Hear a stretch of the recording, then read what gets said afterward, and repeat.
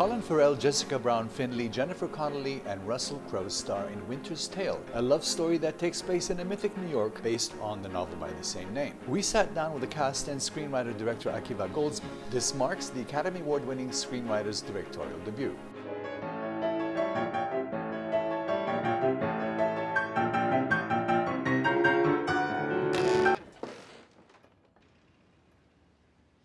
Squeaks.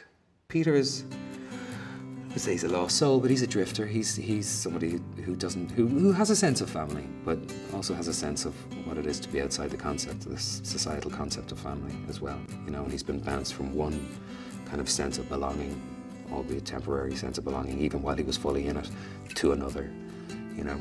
And then he finds a home with Beverly and her family, I suppose. What's the best thing you've ever stolen?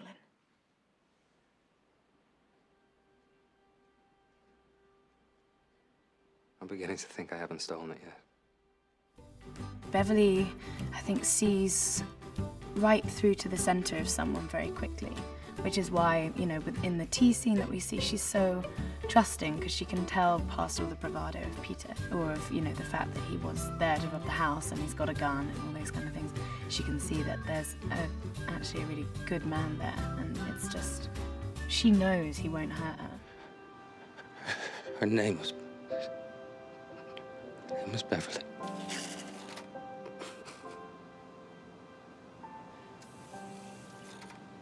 It can't be. She's been told by the doctors that nothing can save her but a miracle. And then she meets Peter Lake, who seems to be a miracle. And I think at first it's sort of terrifying for her in that position to open herself up to the possibility that it could really be true and that it could make a difference. Winter's Tale's a love story. More than anything else, it's a love story. And at the heart of Winter's Tale is true love. True love for all its infinite possibilities and disappointment. It is that which draws us through life. It's the hope for, the belief in, the memory of true love that makes us human, I think. Love is the driving force of all of us, you know.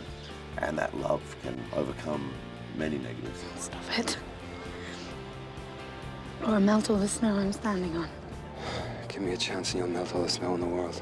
It has a universal feeling of a never-ending tale that every person goes through, of a desire for love, life, and to be able to fulfill something in that, within themselves. There's something about even the idea of somebody wanting to really desperately and deeply wanting to make this into a film based on the book. That to me even speaks about somebody's heart. You know, it's one of those things that we don't want to stop reminding ourselves about. We want to, you know, look at that and understand that in as many ways as possible, because it is an inspiring thing.